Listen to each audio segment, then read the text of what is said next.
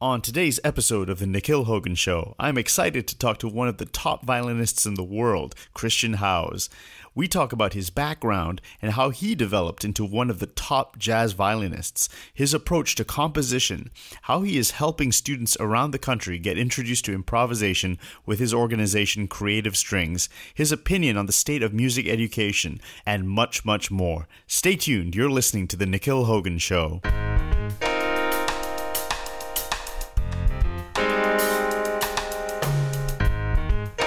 Hello everybody and welcome back to the Nikhil Hogan Show. My guest today is world-class performing violinist, educator, and composer Christian Howes. From 2001 to 2009, Christian Howes was an in-demand violinist on the New York scene, collaborating with a bevy of top-shelf jazz artists, including Randy Brecker, Jack DeJohnette, Steve Turr, Greg Osby, Dee Dee Jackson, Lenny White, Frank Vignola, Joel Harrison, Daphnis Prado, Dave Samuels, Spyro Gyra, and a 4-year chair in saxophonist Bill Evans' Soulgrass Band. Howes was a favorite of the late Les Paul, with whom he worked closely for 11 years. Les Paul said, "It used to be you could hardly find a good jazz violinist. Nowadays there are 4 or 5 really good players, but there is nobody better than this guy." Since 2011, Howes was voted number 1 in the Downbeat Critics poll under the Rising Stars violin category, named among the top 3 jazz violinists in the Jazz Times Critic poll, and nominated for Violinist of the Year by the Jazz Journalists Association. He received the Residency Partner Award through Chamber Music America for residencies in school orchestras, earned a USA Artists Grant through the Mid-Atlantic Arts Foundation, and was invited by the U.S. State Department to teach and perform as a cultural ambassador in Ukraine and Montenegro. His 2013 release on Resonance Records, Southern Exposure, earned recognition in the New York Times, Wall Street Journal, Downbeat, Jazz Times, as well as a 6-night run at Lincoln Center. His 2015 release, American Spirit, was named among the best jazz albums of 2015 by the Huffington Post. Howes is the founder of Creative Strings, a nonprofit organization with a mission to expand music education through the creation of online curriculum, an annual summer conference, dozens of visits to schools annually teaching improvisation, contemporary styles, and related subjects. Christian Howes, welcome to the show. Thank you, Nick. It's such a pleasure to have you on the show. You are a person that I think is a rarity amongst people of your instrument, the violin. You are actually an improvising violin player. You have experience not just for jazz, but actually a plethora of many, many styles, and you're good at playing these styles. And it's very hard to find somebody with that breadth of ability. Let's start with your background, because I'm very curious to know how you developed, because I know you started off with Suzuki, right? Yeah, I was a Suzuki kid from age 5, classical violin, my parents were serious about supporting me in that. And so a lot of, activities for people that are trained classically in the Suzuki method. You've got a private lesson once a week, a group lesson once a week, regular play-ins, recitals, institutes in the summer, and you practice, most days. And my mom was the kind of the practice parent. She would sit with me. And so I was a real Suzuki kid, loved it pretty much. And when I got into high school, though, I really wanted to be able to relate to, some of my friends that were starting rock bands and were just being creative with music, even though they didn't have that kind of classical training that I had. So I would be in the proverbial garage band or basement rock band, and really mind-opening experiences in a way, because of course I went into the room thinking that I was the most educated and the most trained musician. My friends might have had 1 or 2 drum lessons or 1 or 2 guitar lessons, and I had picked up the electric bass, to join them in this, and a little bit of guitar as well. And I was struck. One of the things that struck me was how much I didn't know about music, because my friends, they seem to have this kind of inner or they were on the inside of a conversation that I wasn't privy to, because they'd already been getting together. And so the way that they looked at music, the skills that they had, the insights, the lingo, their version of musicianship as rock musicians, or whatever you want to call it, was kind of startling to me that I was just coming face to face with certain limitations and gaps in my own knowledge as a highly trained elite classical musician. And that's sort of, and I started to experience some envy, I guess, I was jealous of my friends for for them, sort of knowing stuff about music that I didn't know, and I was kind of perplexed by it. I also thought that I also kind of questioned just in myself, as maybe being not a creative person. I thought, well, these guys are they're really creative types. We like to make these draw these quick conclusions and say, like, well, they must just be a creative type, and I'm not a creative type. And I started to feel kind of down on myself about that. And that was kind of the beginning of me questioning and testing that conclusion that I wasn't creative, and getting that hunger for, like, how could I be a creative musician, and how could I augment those skills. That was when I was 15, and really it's been a journey since then. Was that the first time you started playing with other people and in a different kind of musical setting at the age of 15? Yeah. But you had played in classical ensembles and chamber music. Well, that's the point. Yeah, I was highly, I was really sort of an elite young classical musician, tons of chamber and orchestral and solo, tons of that. Right.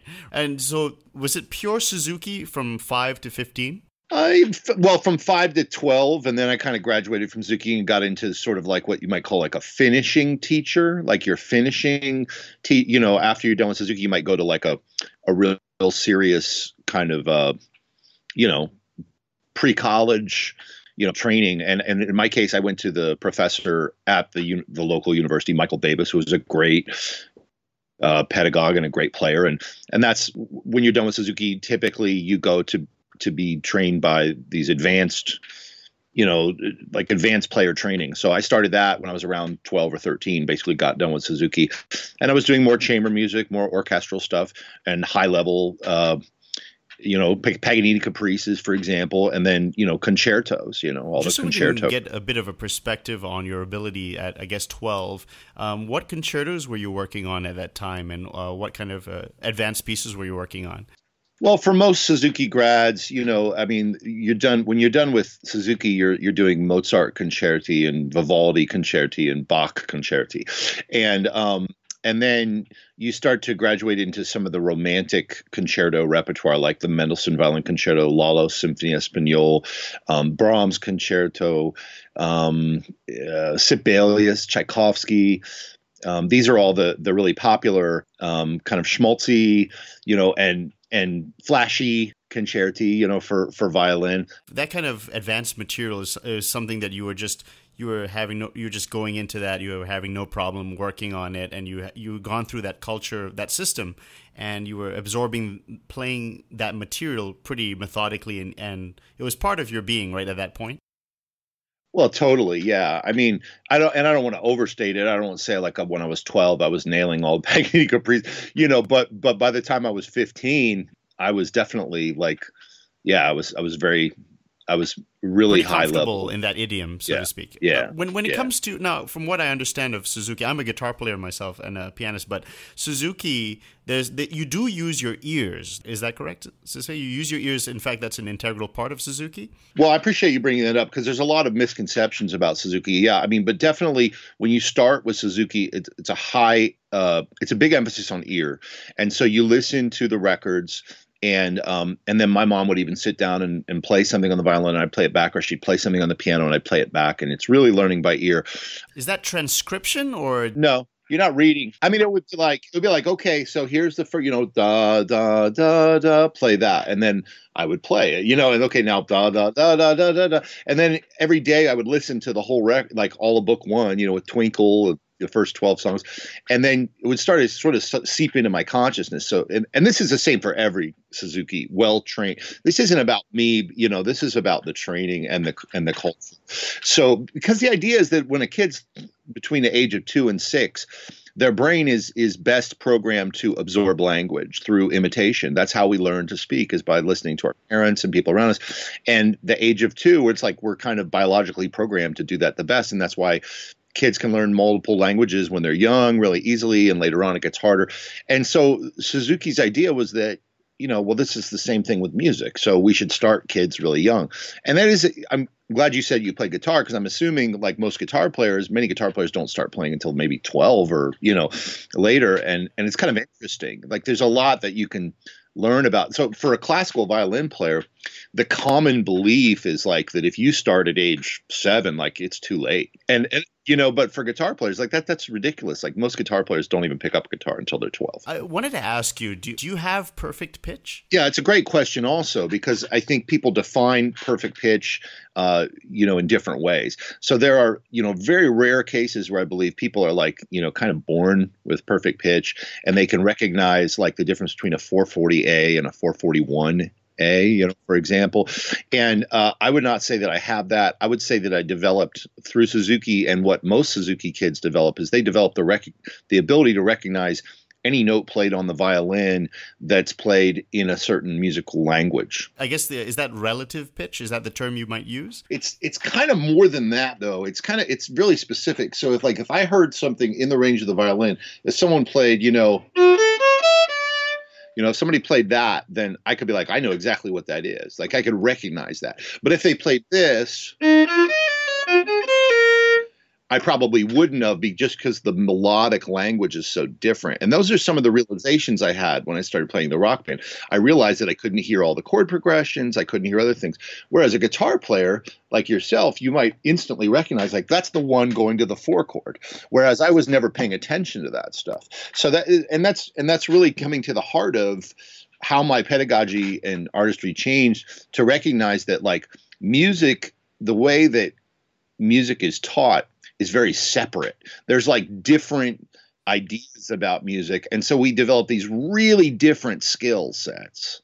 And, a guitar player, develops skill sets that a high trained classical musician just never develops, and vice versa. It strikes me that there's certain, because I actually started on classical guitar just for a couple of years, and then I went into jazz, but I recognize big holes in my skill sets from my classical education. You mentioned the 1 going to the 5 and chord progressions, and in my classical education, they did teach us about cadences, but they didn't really tell us about harmony moving from chord to chord, but that would be figured bass or something to that nature. I'm glad you brought that up, because I shouldn't have conflated that. I mean, you're an anomaly because you're a classically trained guitar player.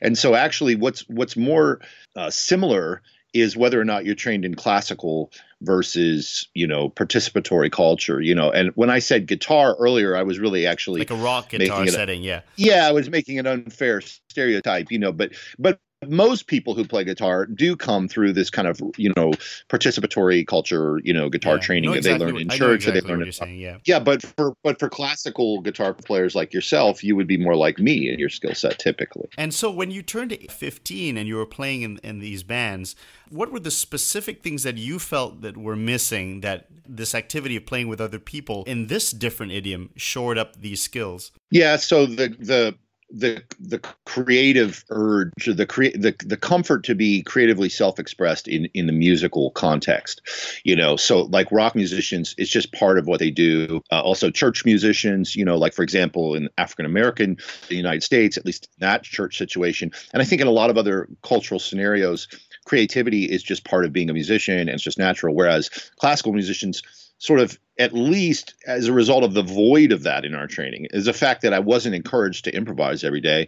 Then once you're 15, you're like, what do you mean make something up? I can't do that. And you get, so that was one of the things missing for me. Another thing was sort of a little bit of a more theoretical inclination to be able to talk about music from its construction in even simple ways, just like, well, what's the chord progression? What kind of groove is that? Just labeling things in music and thinking about, I guess you could say, the theory side, although that's not really the right word. I was really impressed by you. You're so articulate when you explain these things, because I have seen some videos of you teaching on YouTube, and you really break it down in such a great way for people who have never done this before. When you were 18 and you were first introduced to jazz, just explain how that, I really am so curious how that you changed it must have been a completely new experience for you. And did you have mentors? Did you take private lessons? How did it all come about?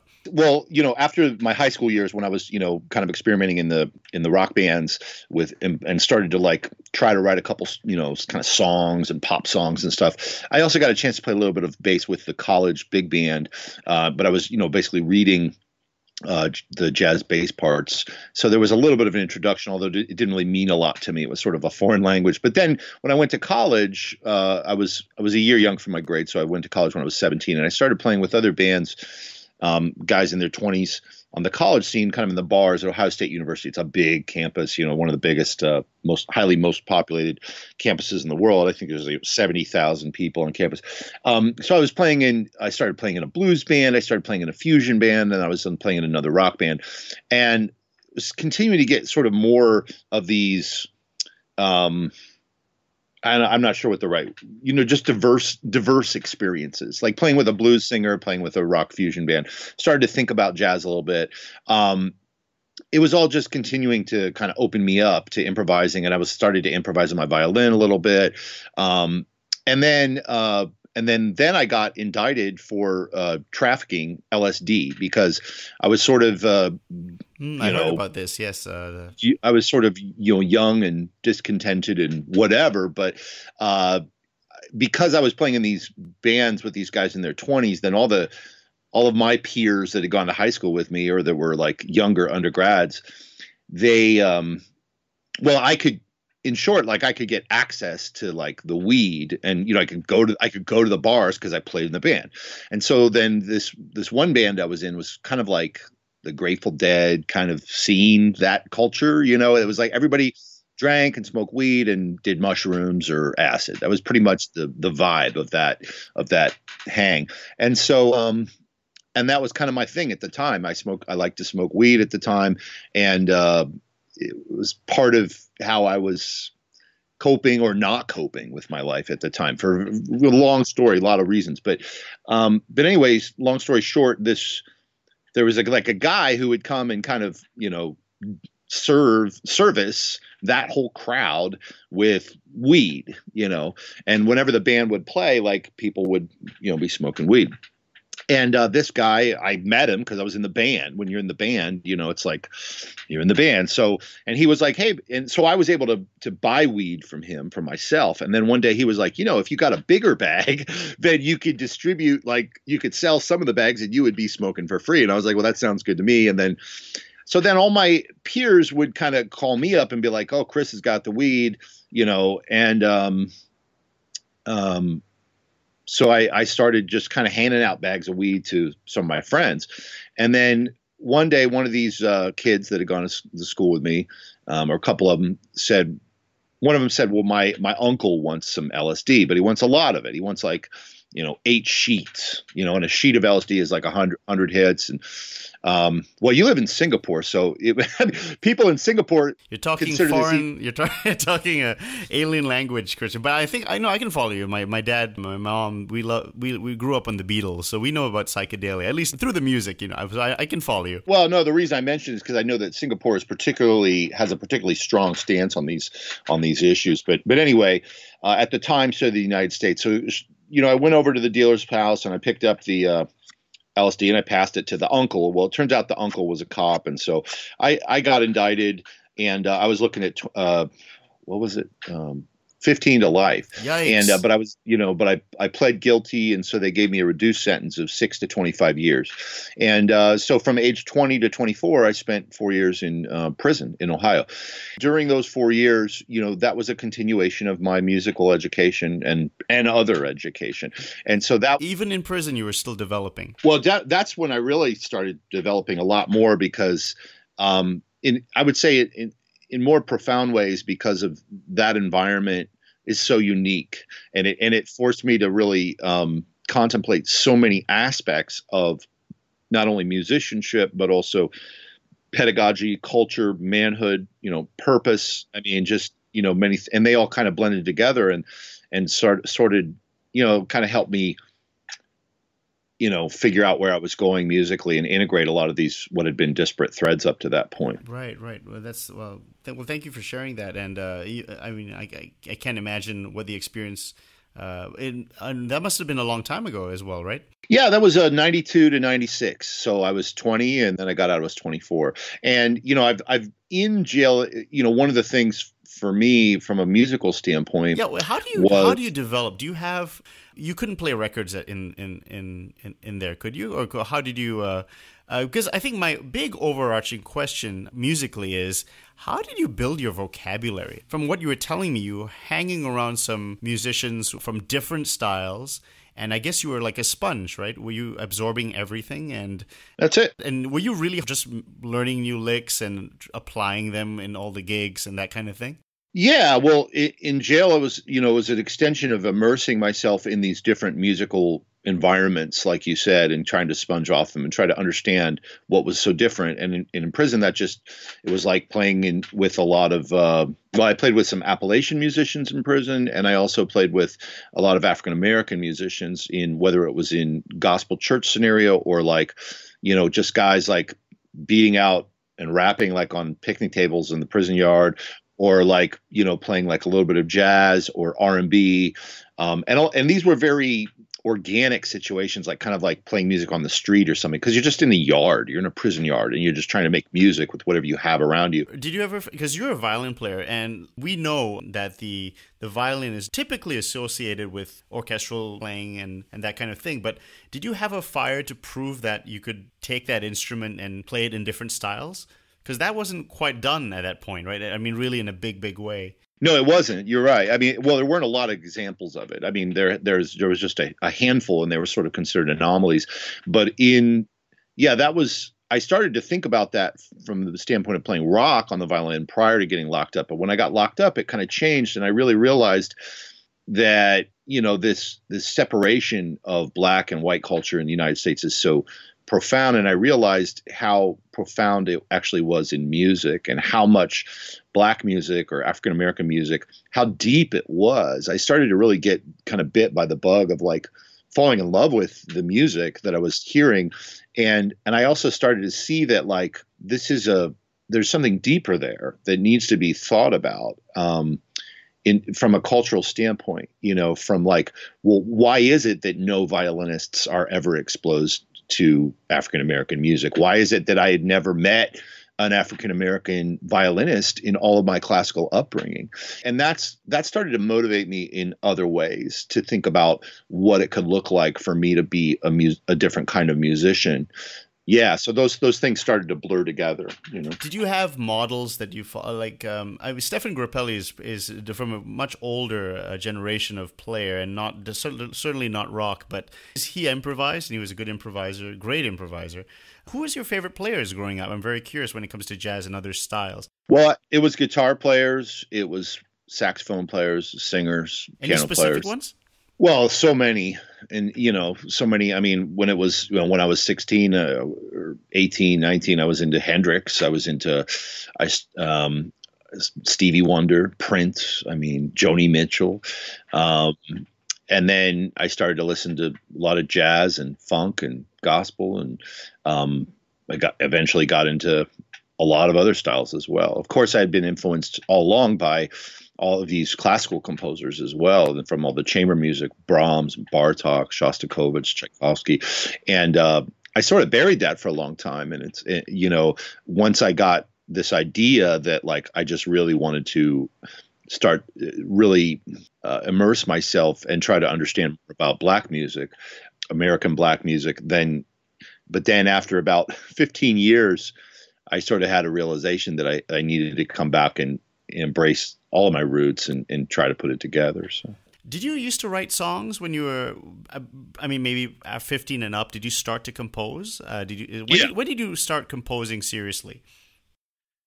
Yeah, I'd say from around the age of 16, I started writing songs, and then I continued exploring composition from then in various. I would say it's, being a composer is like the secondary thing for me to being an improvising performer. But since then I've always done it, and I still do it, and I compose in a wide array of formats and methods and styles. Yeah. Let's talk about 10 Yard, 1998. Give me a sense of that album. We can talk about a couple of the tracks there. Well, 10 Yard was, they were songs that I wrote in prison, and 10 Yard was one of the yards. There were 10 dorms in this particular prison, the second prison that I was at. And a dorm is like a warehouse, it's like where there would be like 250 prisoners sit on beds next to each other in a wide open room, like a warehouse, and but there would be different yards, next to some of the dorms, and then there was like a general population yard. Well, the 10 dorm was the honors dorm, and by the time I was in my fourth year, being locked up, I was able to move to the honors dorm because I hadn't been in trouble for a while, and it was the kind of thing where you can get in a lottery and you can get into the honor dorm, and that's where it's like the quiet dorm in a way, and but there was a lot of very, seriously hardened criminals that were in the honors dorm, but they, that had been locked up for 20 years, but they knew how to do their time, and they kind of had it down, and they just wanted to get away from the rigmarole.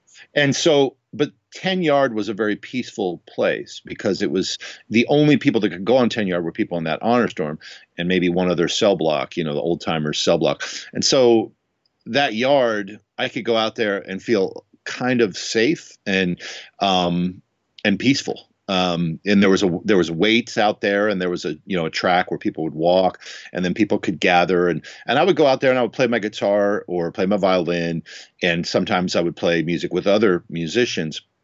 And so I named the album after that because it was sort of this piece that I found, while creating, while I was locked up. But there's a lot of tributes on the album to other musicians that I collaborated. Ode to Sko, Train's Maiden, Song for Tony. Could you talk a little? Okay, let's start with maybe Train's Maiden. Let's talk about the music there. Well, Train's Maiden, it's funny. It was it's obviously a tribute to Coltrane, but I was naively under the impression that John Coltrane had written the song Maiden Voyage, which was wrong. And so the vibe of the tune starts with the same kind of vibe and chords from Maiden Voyage, actually, but I came up with a different melody for that. And then Ode to Sko was John Scofield. And so to answer your question, I was able to listen to cassette tapes in prison.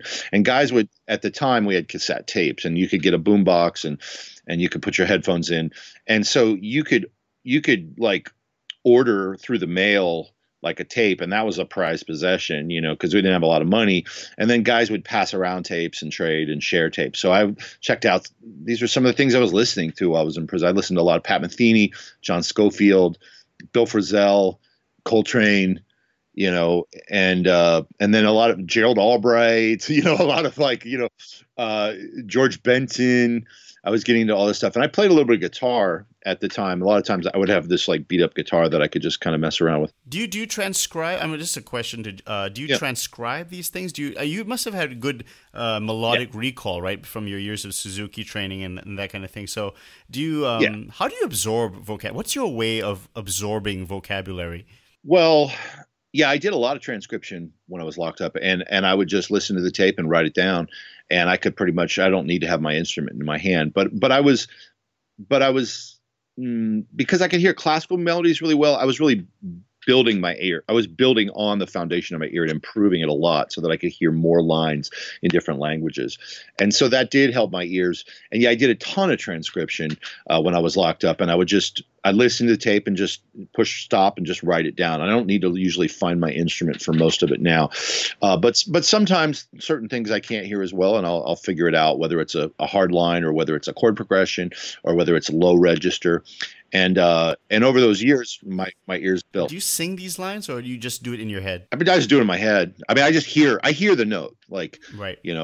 If you play a line for me, like bubba dip bubba dip bubba, it's like as it goes by, like I recognize it. I can see it on my violin, I can see it on the staff. And I can hear, like, I can see the note name. It's just like I know what it is. Now that leads me to my next question: transposition. So does it get complicated if you're trying to do things in multiple keys? Then, if you have an idea, so I'm not really good at transposition. It's funny, it's funny, so because when you have something close to perfect pitch, and you just recognize the notes, it's almost like you don't need to think about it in any other way. So you don't need to think about it relatively because it's all there. Right. Yeah. So it's kind of like for every strength, you might have an opposing weakness or so. I always had this impression that people with great, like absolute pitch, they just know it, so they don't really need to think about it. You know what I mean? But transposition actually, it is a thing that you have to think about, right? Well, totally, unless you develop your ear in a different way. And if you develop your ear in a different way, where you're hearing like solfege or something, I think people that learn that way can transpose much more easily. But they may not be able to transcribe as easily. Like they need a starting point, for example. It's like, well, where's do? Okay, now I can but then you can give them 12 does and they can find the exact same thing like immediately. You know what I mean? The state of violin education in the United States or around the world, really. What's your opinion on pedagogy, and do you feel there's things that need to be reformed? What things are we overemphasizing? I'd like to hear your take on that. I definitely agree that music education needs to grow and transform and evolve in really important ways. And the biggest thing I could say about it is kind of what we've been talking about, that there's so much separation in sort of like gated communities within, the fact that there's this kind of, if I was going to put it into 3 threads, and this is very arbitrary, but I would say you've got all these, on one hand, you've got all these strains of participatory cultural music, and that includes like rock bands. It might be like any kind of folk music, and and all the participatory culture nowadays is just people learning songs on YouTube, and just figuring it out on their own. I mean, you've got like, for example, I'm just thinking of like, these videos on YouTube of like young Filipino musicians who like literally like they just, I don't know, I don't think they necessarily took a lesson on guitar, or they learned to sing from YouTube videos, and they learned to, that's just one example. People who are self-taught or who are kind of teaching, in small communities, figuring out music however they figure it out. I think of that as participatory culture. And then you've got jazz studies, which is this kind of academic thread, this kind of industry itself. And then you've got the classical world. And so these are all kind of disconnected and competing. And I think they need to be more integrated. So like academia needs to be more, they need to think about music in a more integrated way.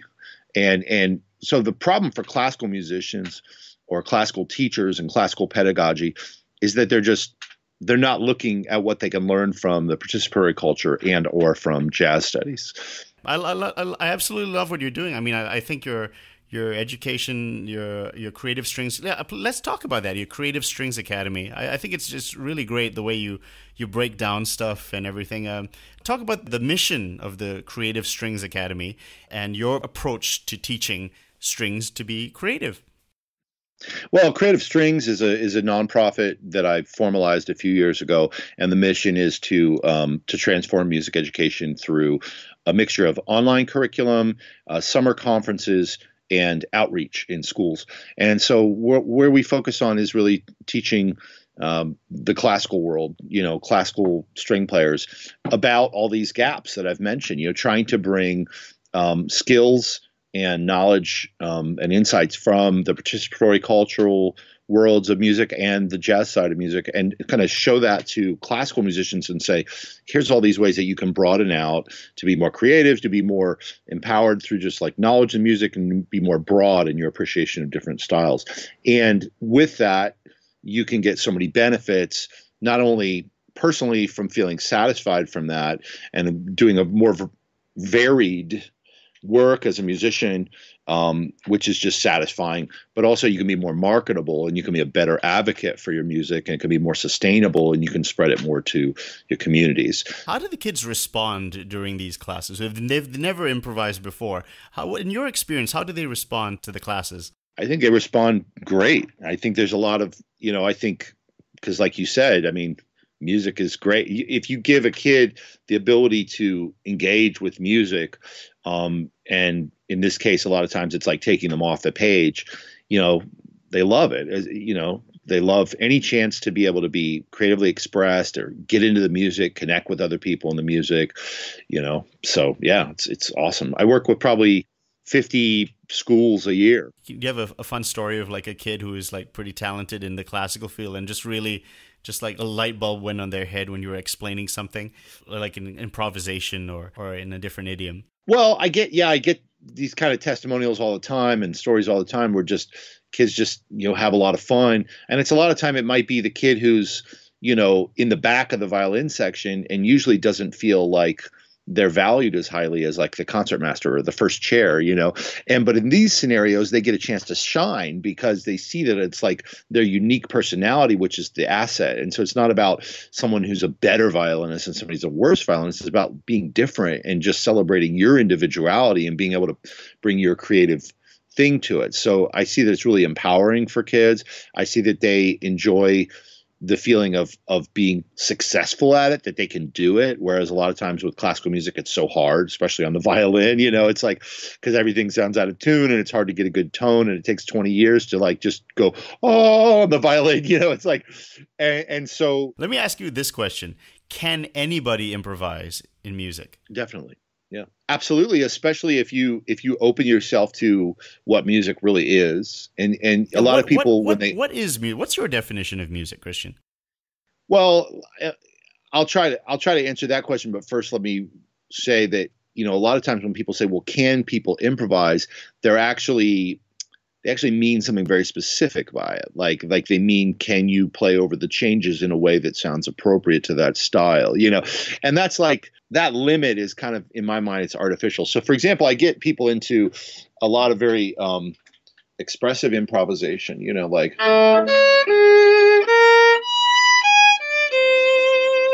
Where. Now, is that, do you choose a key for them or do you just tell them to play notes just to feel it and go for it? Yeah, exactly. So the whole point of that demonstration was that like that's not tonal. There's no rhythm to it, So this idea of having more free expressions, it's like, what do you hear? What's in your heart, and play it, So everybody can improvise, and I think people really need to open themselves to that and not feel so locked into like music is this style or this song or this groove. It's like, it can be so many things. I got to ask you I guess to end off, let me ask you, what advice do you have for somebody who wants to begin improvisation? Just some general advice for somebody who wants to get into improvisation. What's your tips for them? Well, one of my friends told me about composition. He said, if you want to be a composer, then compose 100 pieces and then be prepared to throw them all away. And then you'll be a composer. And I would say the same thing about improvisation. Like, improvise every day and give yourself, the freedom to let that be whatever it is.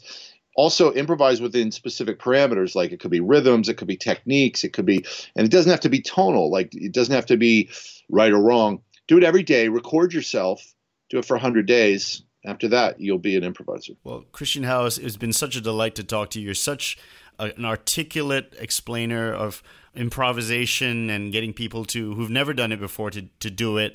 I think you're doing great work, and it was an honor for me to have you on the show. Thank you so much for coming on the show.